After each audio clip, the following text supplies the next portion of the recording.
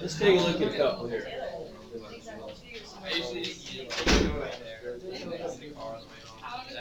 Okay, two kinds of problems I want to look at, then I think we're good. One of these is something like this. You got a couple like this to look at on the assignments, and you'll see at least one of these on the test. This is kind of a weighted, how do I say this?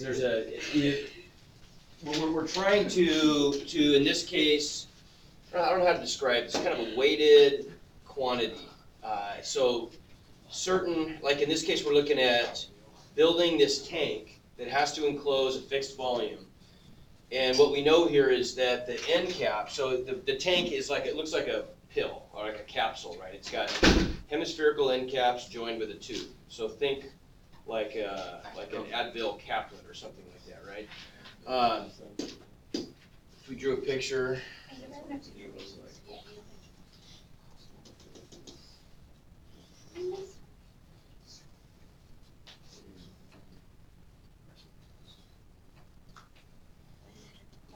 You get the idea. Something kind of like that, right? Okay, so the end caps, though, cost 3 times as much per unit area as the tube part does. Okay, and so we're supposed to find the dimensions that minimize cost. So what I mean by weighted is when you've got this kind of a situation where part of it costs more than the rest, for example. Or there's going to be, I know there's going to be one you're going to see, I think it's on the homework, where they want you to minimize the time it takes to go from one place to another, and the guy can travel, he can travel over land for part of the while, and he can only go a certain distance over the cross country because he goes along the river and it's a little faster. And so, you know, it's something like that where you're doing a weighted average sort of type thing. Okay, so think about that for a second. What are we thinking is gonna happen with that? The entire time I was thinking it was like an actual like fire tank, and I was like, like actually like a water tank, like a war tank, military weapons. Oh, I got you. So I got looking you. at the picture, I was like, how the fuck do you get a tank out of Yeah. just because I was started. I don't think so. It's an underwater tank.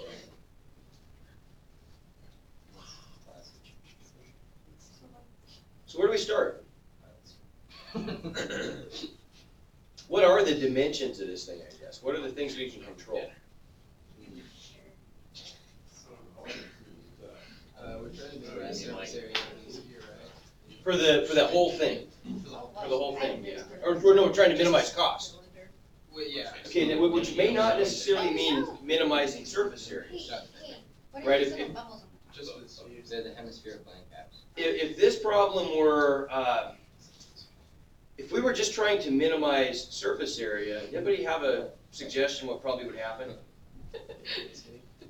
You'd get, no, I'd say probably the opposite. Probably the tube would just disappear completely. Short and fat. The tube would just disappear and it just would become a sphere, right? Well, it says the hemispherical parts are the parts that are more expensive. Right. I mean, you're right. If it were just, but if we weren't paying attention to cost, if we were just minimizing surface area, this thing would probably degrade to just a sphere, right? Because a sphere is an efficient way to enclose volume. But what's going to happen here is it's going to get stretched out a little bit, isn't it? Because the spherical parts, the hemispherical parts, are the ones that are expensive, right? So it's going to be, there's going to be happy medium, though. We don't want to get too long and skinny because then it doesn't enclose the area or the volume very efficiently, right? And so somewhere in there, the math gods are going to decide on an answer. So what are going to be the quantities, well, what are the variables here that define the shape? Height, radius. Okay, good. So the radius would be just like that, right? And that's the radius of both obviously the caps and the tube. And then we just need a height, and that's right there. Right. Okay, so what do we get for our primary equation then?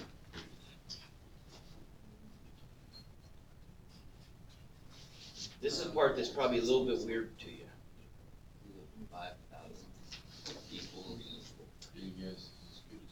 Okay, is the 5,000 gonna be the primary equation? That's our constraint, isn't it? Right? So that's gotta be the secondary equation. Well, what is the quantity that we're trying to minimize or maximize what? Cost. Okay, so how about if we break the cost up into two parts? Break the cost up into the two hemispheres combined, just make a sphere, right? So we could do the cost of the sphere, and then the cost of the cylindrical tube. I see. Okay. Okay, so what's gonna be the cost of let's just do the tube. How are we gonna do that? What's gonna be the area of the tube? Remember, do you know what the lateral area of a cylinder is? Okay, here's how you can find it. This is a good little trick. If we just take the tube, what would happen if I cut that tube and unrolled it? What would it look like? Rectangle. Look like a rectangle. Okay, well, the rectangle is just length times width, right? Okay, what would the width of the rectangle be? The circumference. Circumference, yeah. What would the other dimension be? Height. Height, yeah. So then isn't it just 2 pi RH? Oh. Oh. Let's go. Whoa. Bless you. So that's the area part, but that's not the cost, right? The cost, what about the cost? Or they have to do the end caps. Okay, but we're just doing the tube now, and then we'll add them up to get the total cost, right? What are we gonna say? How much does the material cost per unit area? Does it say? No. So what would we call it then? It doesn't say. X. We could call it X, but X is usually a variable. And is it gonna be a variable? It's a constant, right, so, and X would be fine, it's a good idea, but why don't we call it like K or something? Usually, and this is one of those things in math, there's certain variable or certain symbols that usually we assign for variables and certain symbols that we assign for constants, and usually like K and C would be things that we reserve for constants. I don't know why, I guess because they both say like constant, I'm not sure. But anyway, it's gonna be something like that, right? Does that bother you? Because we don't know what K is, Yeah. Case Kendall. okay? I can see where that might be a little bit troubling, because we don't know, we don't really have a definite function there. We just have it in terms of K, where K is the cost per unit area for the tube part, right? Now, what's gonna be the cost, the total cost of the caps? So what's the area of both hemispheres combined? What's the area of a sphere? Yeah.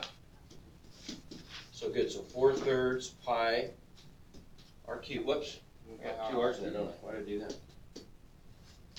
Pi r cubed times what? K. 3K. 3K, aha, Why? okay. Yeah. Oh, whoops, yeah, why are we? Good question. We shouldn't, should we? Why don't we use surface area? That'll work. I don't know. 4 pi r squared times 3K, much better, there we go. Wait, why is it 3K? Okay, because it says that the hemispherical ends cost 3 times as much per unit area as the tube, right? So if the tube is cost K dollars per square foot or whatever we're measuring this in, then the end caps must cost 3 times that. Okay. Gotcha. So now as a start, maybe it's okay we're using these Ks, right? Because all we really needed them for was just to relate the relative costs here. So then the total, if we simplify this, what's our total cost function going to be? Just, add those up, right? So I'm going to get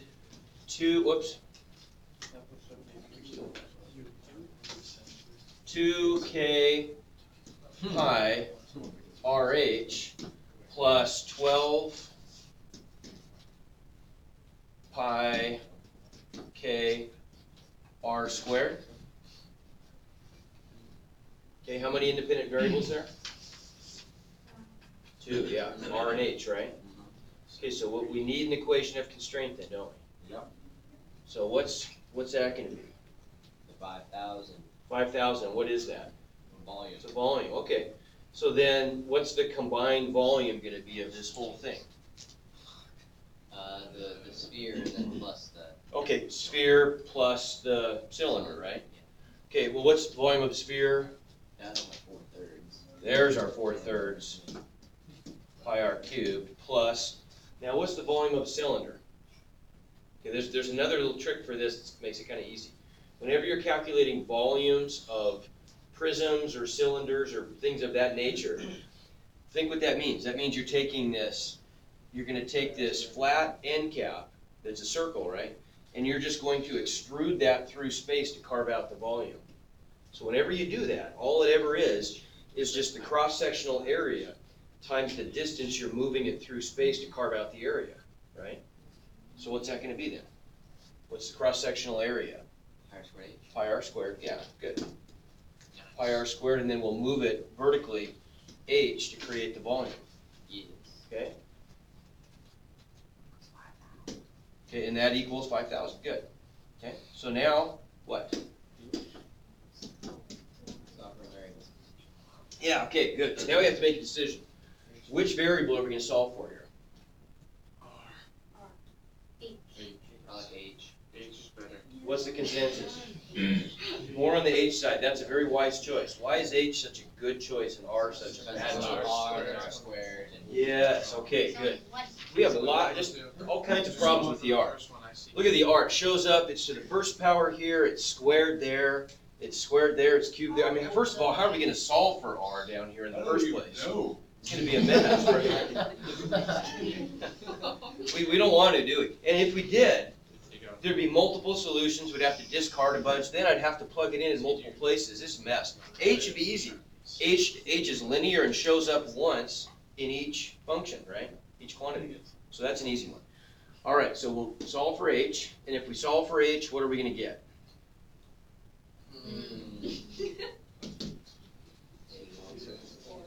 Pi 5,000 minus 5,000 minus. One of them, that 4/3 stupid problem pi r where we cubed. had like, 4/3 pi r cubed. Gauss. All over pi r squared. There you go.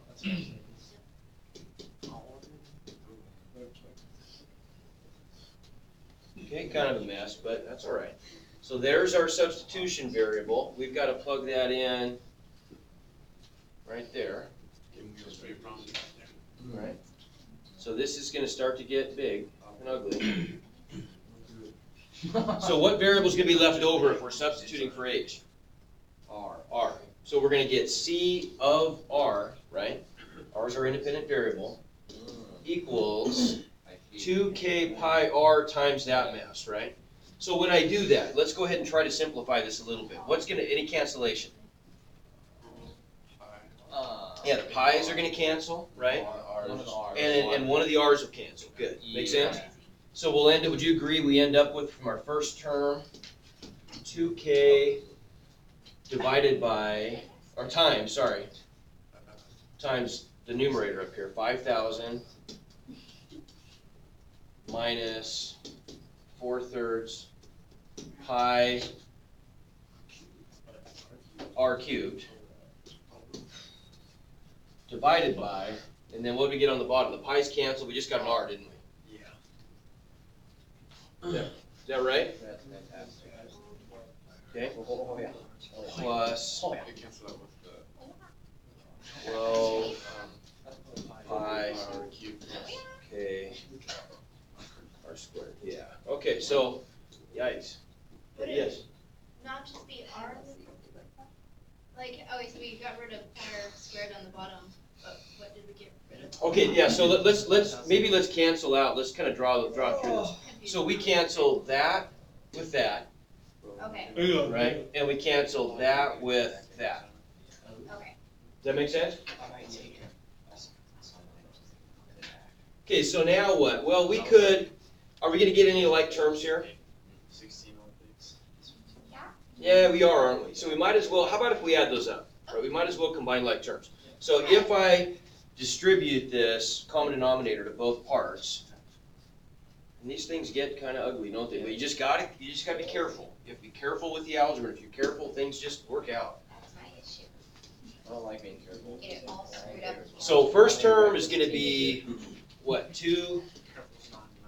So we actually, let's simplify this completely. So 2K times 5,000 is just 10,000K? Yep. Yeah, we'll go with that. 10,000K over R, right? Absolutely. Okay, then we're gonna get, now this is gonna get a little ugly here. We're gonna get minus 8/3 pi R squared, right? Yeah, we better show these steps. Minus, if I distribute, you're right.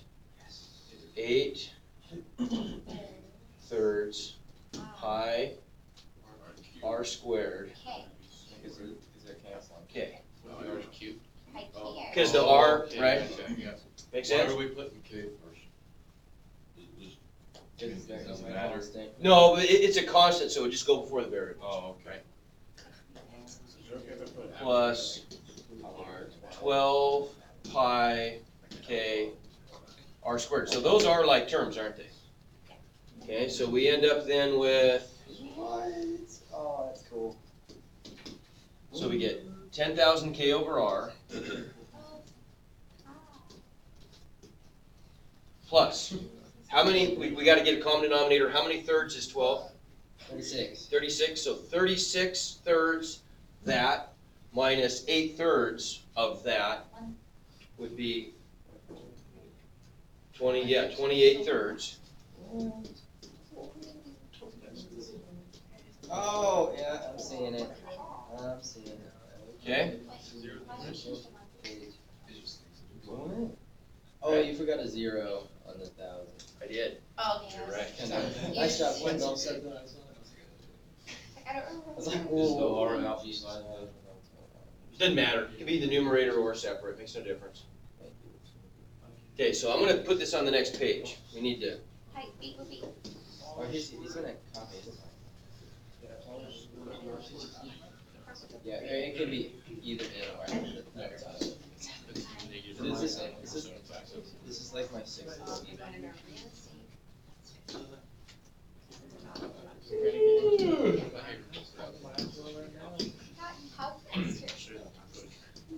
You never know. okay, so now let's take a look at our domain, right? We just really need to do calculus now. We need the domain, and then we'll find our critical numbers and just go to town on this thing. Okay, so we're looking for values of R, and we want to think about this mathematically and in terms of the actual shape. So mathematically, what's the domain? 0. Okay, meaning, what about 0? Like just greater than 0. Okay, well, it just couldn't be 0 mathematically. Yeah. Mathematically, it could be negative, but physically, can't be negative, can it? It's a radius, a distance. Distances are always positive. So our lower limit, it has to be greater than 0. What about the upper limit? We know that the volume has to be 5,000 cubic feet. So think about this a little bit then. If R is going to increase, what's happening to H? It's gonna have to decrease, isn't it? Yeah. Right? Because the volume this encloses is fixed.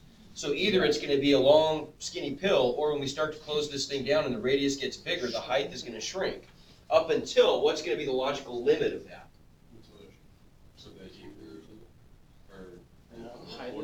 Till the height is 0, right? At some point, the height will just disappear and we'll end up with a sphere. And then we can't tweak it any more than that. Then right then we're stuck. That's the biggest that the radius could be, is when it becomes a sphere with a volume of 5,000, right? So remember how we can think about that. A lot of times it's easier to think about, instead of trying to figure out what is going to be the maximum value of R, you know that the maximum value of R is going to occur when H is 0. And so we could even just look right here and say, okay, well, how's that going to be 0? What's the value of R that's going to make H 0? What would have to happen? When's a fraction equal to 0? When the top is 0, right? Does that make sense? Okay, so we'd have to just set the top equal to 0, and that's going to be the upper limit. So that would just be when 4/3 pi R cubed equals 5,000, right? Oh. Everybody see that? Yeah. Okay, so why don't we get our own little page just for finding the upper limit? Let me grab that, and then we'll... Yeah, but we're doing stuff.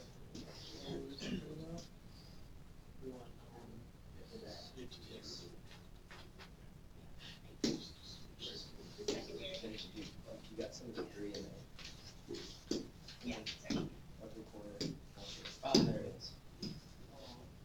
Okay, so if we set 4/3 pi r cubed equal to 5,000, because that's when the top goes to 0. We just multiply by 3/4. So what do we get? 3750 or something like that, is that right? So r cubed equals 3750 over, did I do that right? I think I did. Yes, you did. Okay. Over pi. And so it's just gonna be the cube root of that, right?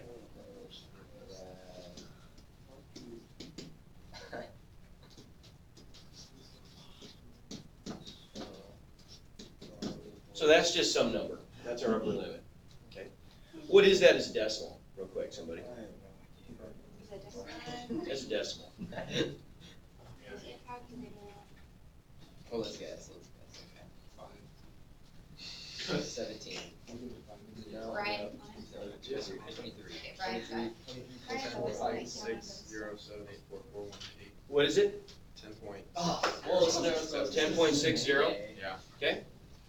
All right. So 10.61. we'll just, we'll just approximate that then in our. Yeah, whatever, you're close. Oops. Those are like big. Remember, it can't be 0, so we got to have a rounded lower limit, open lower limit, up to 10.6-ish, right? Okay, so now we'll just do our calculus, right? Okay. What's first derivative? First term? Is it going to be positive or negative? Yeah, because I have an r to the -1, don't I? Yeah. So let's do this one first. Because K is a constant. It's gonna be 56. Okay, 56 thirds, because we're going to multiply by the 2, right? Pi. 56 thirds pi k r, right? Be with me? Yeah. Okay? Yes. Minus, because that's an r to the -1. 10,000 k r to what power? -2. Right? Make sense? Okay, so where is that? We got to find the critical numbers. So where do we look for critical numbers? Zeros, good. We want the zeros of the derivative. Undefined. And undefined. Now, where would it be undefined? No. It's 0. Is 0 in our domain? Nope, it's not, right? And the reason it's 0 is because we already had an r on the bottom there, right? We had a discontinuity in the function that the derivative just inherited.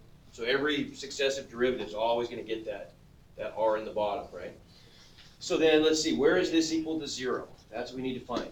So c prime equals 0 when, what could I do? Imagine this whole thing said equal to 0. How would you solve an equation like this? I mean, we could go about factoring it. That's a possibility. Now, I want you to kind of see a little bit of a look here, though, that's handy. Let's write this out. So this is when 56 pi k r over 3 equals, if this is all equal to 0, right?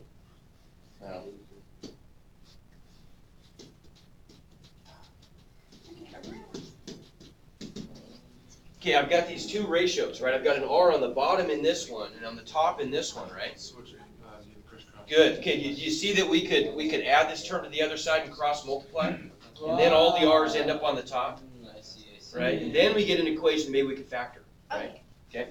So if we add this to the other side, that just becomes an equal sign, right? We can cross multiply.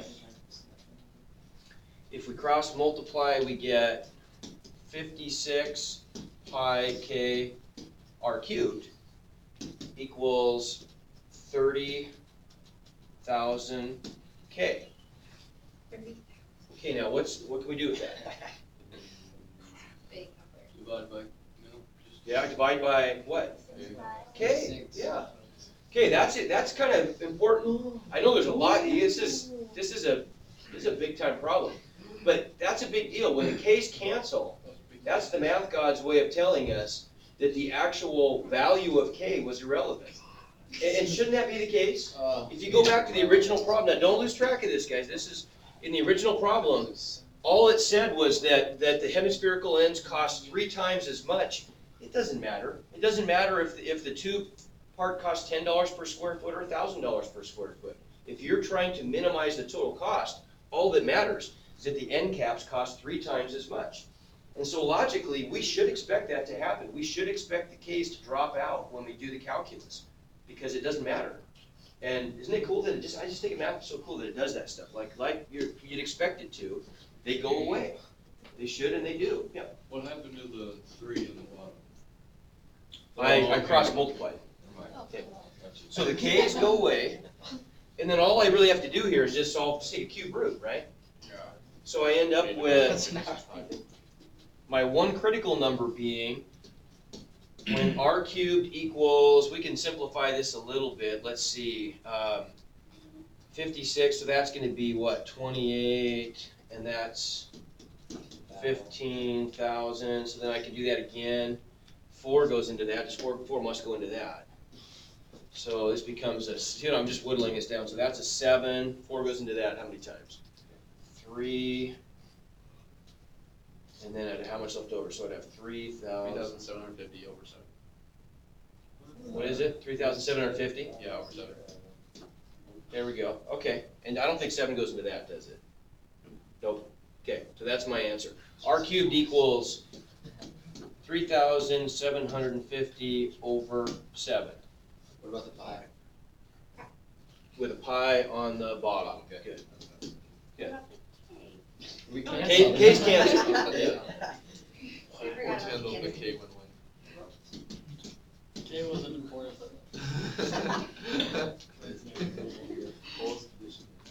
Okay, so that's just some number, right?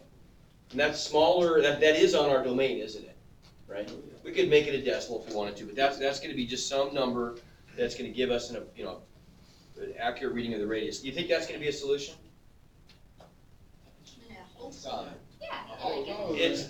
Well, we'll talk about that. Okay, this is our one critical It number. looks like it could be. Looks like it could be, okay. There's our one critical number. Do we want to take a second derivative here? Okay, I would say, why not? That's what I thought. Let's do it. Okay, Yeah. Why not? And you don't even really have to do the second derivative. If we can avoid the work, that's great. Let me ask you this. You don't even have to do the work on this. When I do a second derivative, the coefficient, well, the first term's going to just be a positive constant, isn't it? Yeah. Right? Okay, what's going to happen to the second term? Give it positive. Okay, it's going to become a positive coefficient of 1 over r cubed, right? Yeah. My point being that for any real positive value of r, what's the sign of the second derivative guaranteed to be? It can be positive, isn't it? Right? All we know, we don't even really care what it is. We just know that the second derivative is going to equal some positive constant, right? Plus some positive number over r cubed, right? Yep. So C of r is, in other words, positive for every value in our domain, isn't it? Right? So we don't even really have to do the math. We can just see it's got to be that way. Yep. Okay, so then,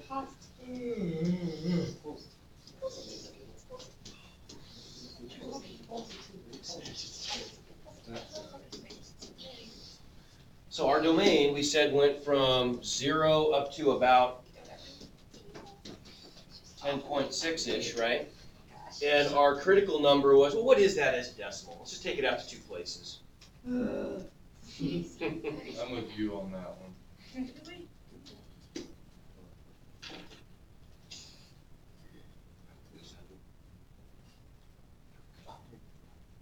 7-ish.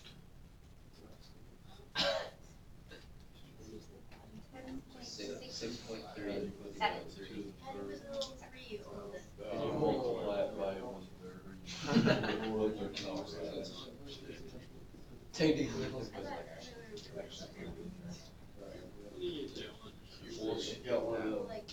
Oh, that's 5.54. 5.54. What did you get?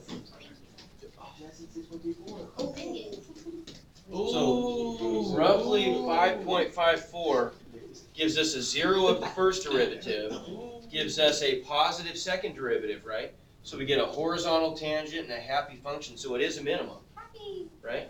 And so we got, I mean, that's it, right? Yes. We got R, we have an exact answer, all we have to do, Plug it in. right? We got R, we can approximate it if we want to. We could go back to our boxed substitution equation, plug that in, get H, right? And we got the dimensions. That's pretty cool. We can do that. Wait, Yes. where did you get the 5.54? When we just plug that into our calculator. Okay. That's it. Yeah. Because I mean that's just kind of hard to write. So we just made it a probably all we need to do is get this thing to a certain tolerance anyway. Now let me ask you this: how could we have probably just finessed our way through this and said that has to be a solution?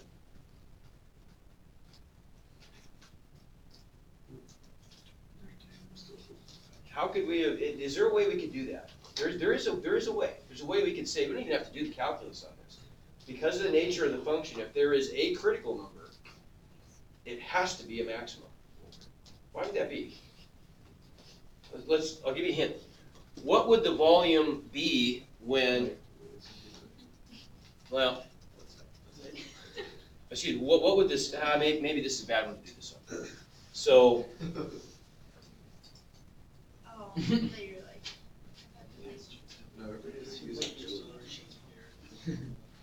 this is probably a bad one to do this one. What would the surface area be if R were 0?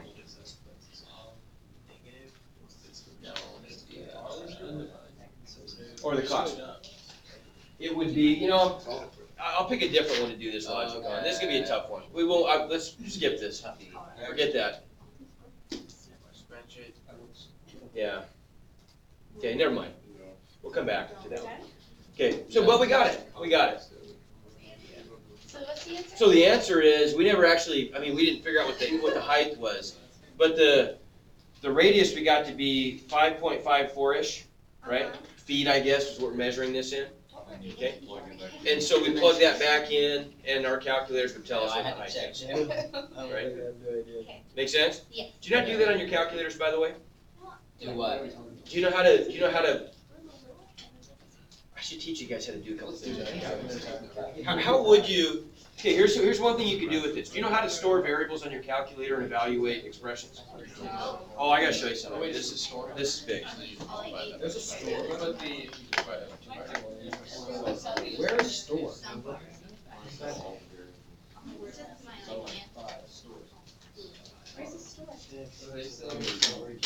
Okay, I'll show you something really cool here. Especially if you want to do repetitive evaluations of an expression. There's just so much to learn, isn't there? Oh my gosh. Teaming was exciting.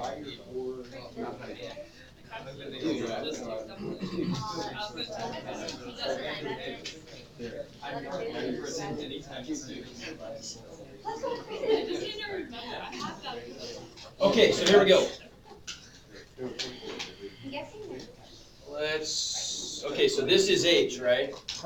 Let's type in this expression. All that says is H equals. Right? So now on your calculator, you don't ever want to change variables. It's just too hard to do. So we always make our independent variable an X, right? And I want to get rid of these. I want to get rid of those guys right there.